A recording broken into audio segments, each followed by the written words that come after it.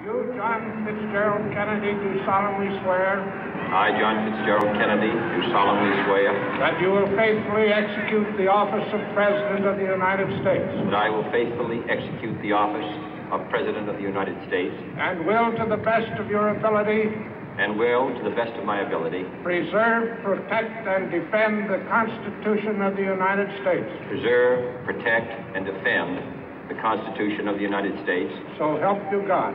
So help me God.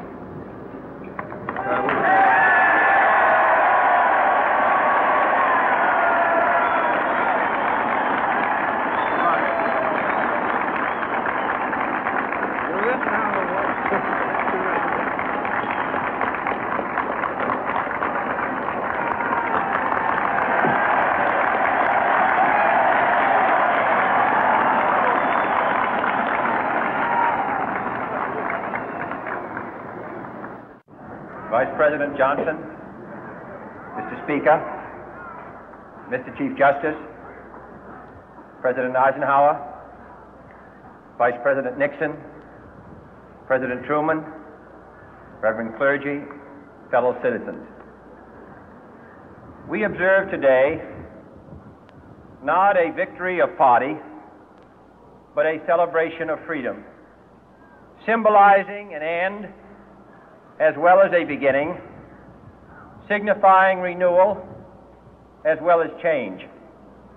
For I have sworn before you and Almighty God the same solemn oath our forebears prescribed nearly a century and 3/4 ago. The world is very different now, for man holds in his mortal hand the power to abolish all forms of human poverty and all forms of human life. And yet the same revolutionary beliefs for which our forebears fought are still at issue around the globe. The belief that the rights of man come not from the generosity of the state, but from the hand of God. We dare not forget today that we are the heirs of that first revolution. Let the word go forth from this time and place to friend and foe alike that the torch has been passed to a new generation of Americans born in this century, tempered by war, disciplined by a hard and bitter peace, proud of our ancient heritage, and unwilling to witness or permit the slow undoing of those human rights to which this nation has always been committed and to which we are committed today at home and around the world.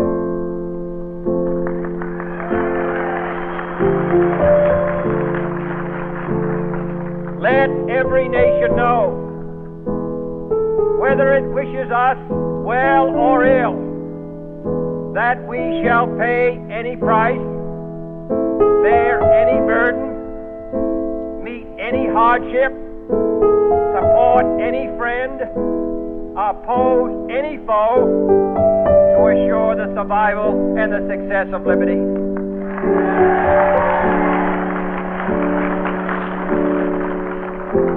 This much we pledge and more. To those old allies whose cultural and spiritual origins we share, we pledge the loyalty of faithful friends. United, there is little we cannot do in a host of cooperative ventures. Divided, there is little we can do, for we dare not meet a powerful challenge at odds and split asunder. To those new states whom we welcome to the ranks of the free, we pledge our word that one form of colonial control shall not have passed away, merely to be replaced by a far more iron tyranny. We shall not always expect to find them supporting our view, but we shall always hope to find them strongly supporting their own freedom, and to remember that in the past, those who foolishly sought power by riding the back of the tiger ended up inside.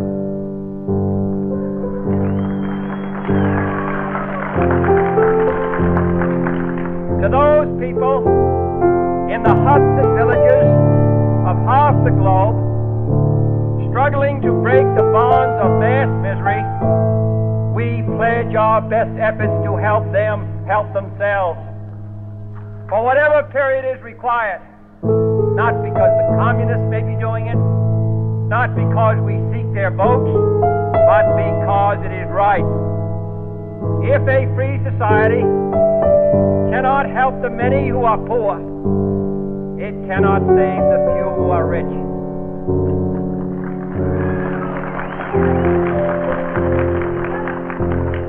To our sister republics south of our border, we offer a special pledge to convert our good words into good deeds, in a new alliance for progress, to assist free men and free governments in casting off the chains of poverty. But this peaceful revolution of hope cannot become the prey of hostile powers. Let all our neighbors know that we shall join with them to oppose aggression or subversion anywhere in the Americas. And let every other power know that this hemisphere intends to remain the master of its own house.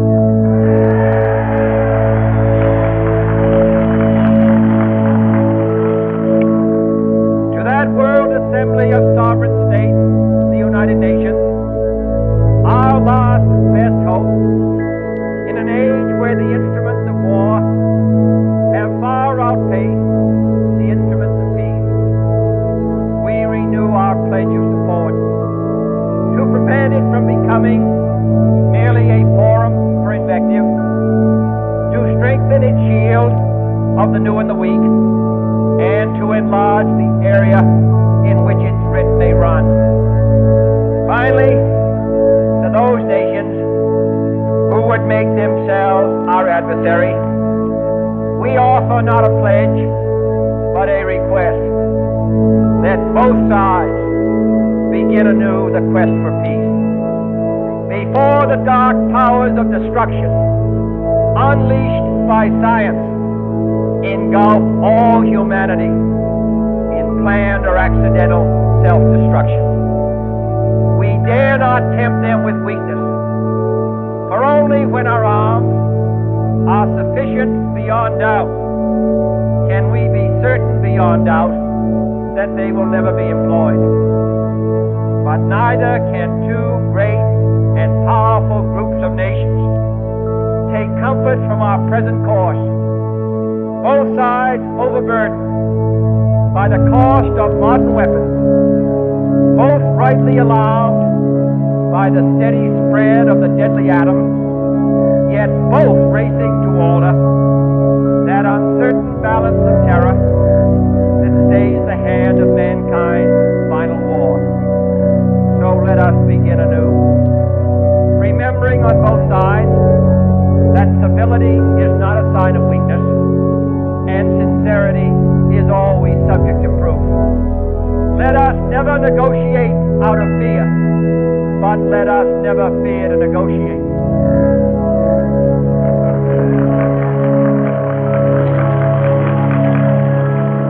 Let both sides explore what problems unite us, instead of belaboring those problems which divide us. Let both sides, for the first time, formulate serious and precise proposals for the inspection and control of arms, and bring the absolute power to destroy other nations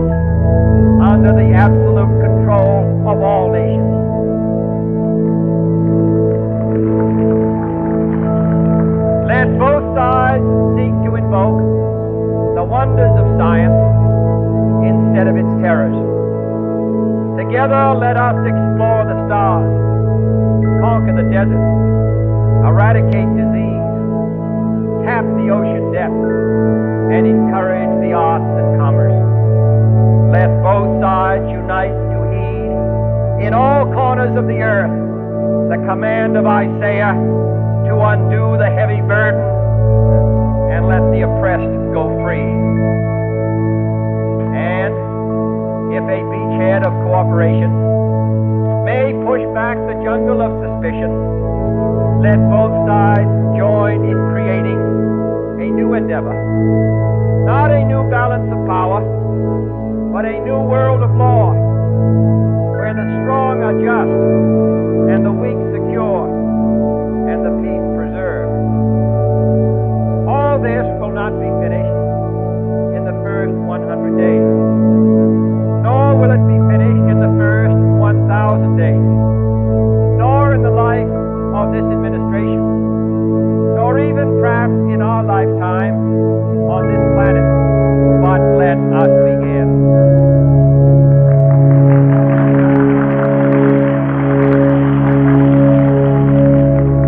In your hands, my fellow citizens, more than mine, will rest the final success or failure of our course. Since this country was founded, each generation of Americans has been summoned to give testimony to its national loyalty. The graves of young Americans who answered the call to service surround the globe. Now the trumpet summons us again, not as a call to bear arms, though arms we need, not as a call to battle, though in battle we are, but a call to bear the burden of a long twilight struggle, year in and year out, rejoicing in hope, patient in tribulation, a struggle against the common enemies of man, tyranny, poverty, disease, and war itself. Can we forge against these enemies a grand and global alliance? North and south, east and west, that can assure a more fruitful life for all mankind. Will you join in that historic effort?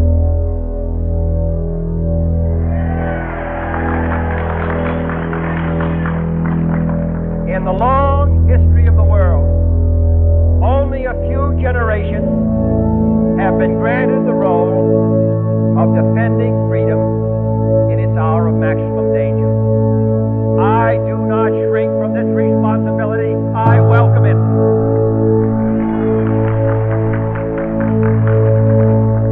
I do not believe that any of us would exchange places with any other people or any other generation.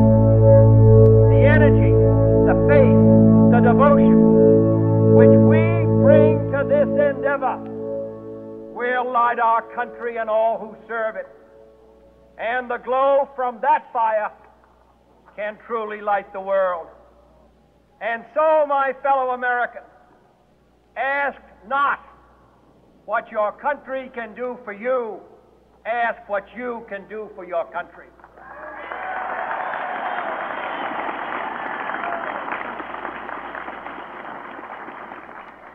My fellow citizens of the world, ask not what America will do for you, but what together we can do for the freedom of man.